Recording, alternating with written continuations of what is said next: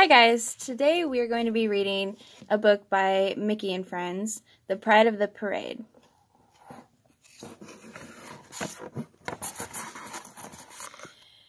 Let's paint racing stripes on the old engine, Huey exclaimed. Mickey Mouse laughed. Hold it, he said. We still want it to look like a fire truck. Mickey and the boys were on their way to the fire station. They had offered to decorate an antique fire engine for the town parade the next day. Uncle Donald is working on a top-secret parade float, said Louie. He won't let us see it. Don't worry, Mickey answered. Our fine old engine will be the pride of the parade.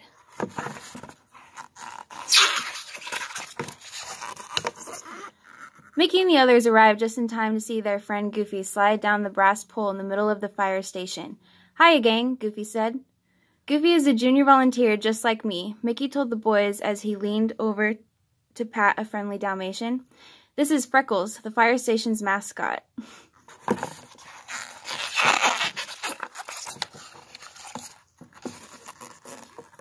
Here's our parade engine, Goofy grinned as he led the boys to an old-fashioned pumper truck. Isn't she a beauty? Mickey started polishing the engine while Goofy and the boys went to work on the decorations. Does this truck still work? Asked one of the boys. Mickey nodded. Yes, it works, but it's not as fast or as powerful as the newer engines. Now we just use it for parades. After a while, Mickey and the others walked over to look at the shiny modern fire engines. So this is the hook and ladder, said Goofy. Of course, the one behind it is the pumper truck. Goofy, you have it backwards, said Mickey. This is the pumper truck, boys. It has a powerful pump in it, to force the water through the hoses.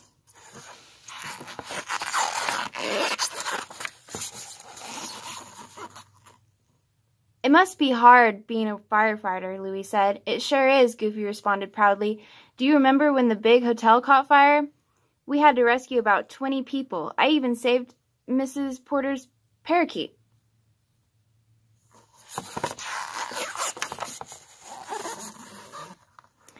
Gosh, Goofy, said Mickey. If I remember right, the regular firefighters rescued the parakeet. They just gave it to you to hold. But I was a big help, Goofy insisted. I went and found Miss Porter and gave her back her bird.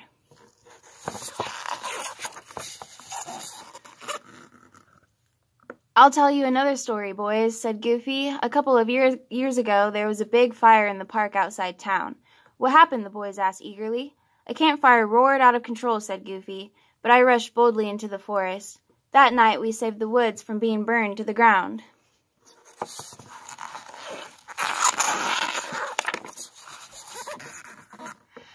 I remember that night, said Mickey.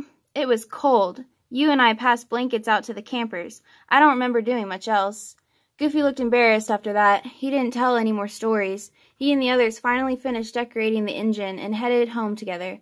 Everybody looked forward to the next day, the day of the big parade.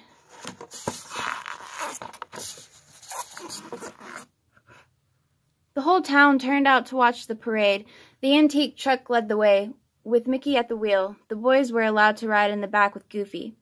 We're going to win the blue ribbon for best parade entry, said Huey. He looked back over his shoulder. Uncle Donald's float doesn't have a chance.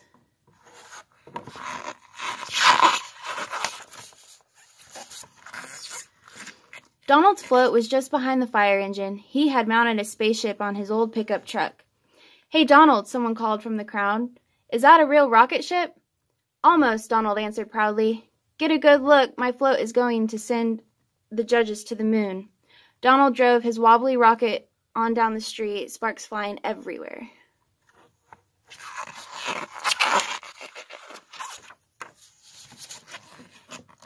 Suddenly, the rocket caught fire. Within seconds, the whole float was in flames. Help, squawked Donald. Fire! I'll save you, Goofy cried. As Mickey pulled to a stop, Goofy jumped off the fire truck. He grabbed one of the old engine hoses and hooked it to a nearby hydrant. Then Goofy began spraying Donald's float with the water. Before long, the fire was completely out.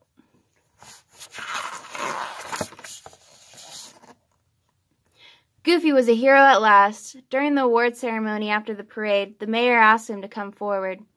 Goofy, you were the pride of the parade, said the mayor. I'd like you to accept this blue ribbon for bravery. In fact, You're the bravest junior volunteer who ever held a hose. Okay, guys, we hope you enjoyed the reading today. Let us know how you liked the book down in the comments.